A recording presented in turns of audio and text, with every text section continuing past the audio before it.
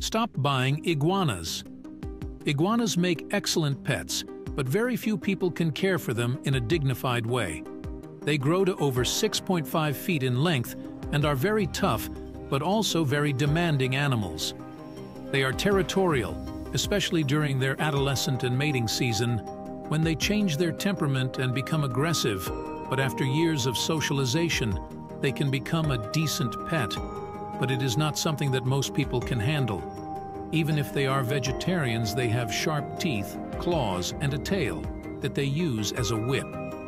They need a huge, humid enclosure where they can also have UV light so they don't grow deformed limbs.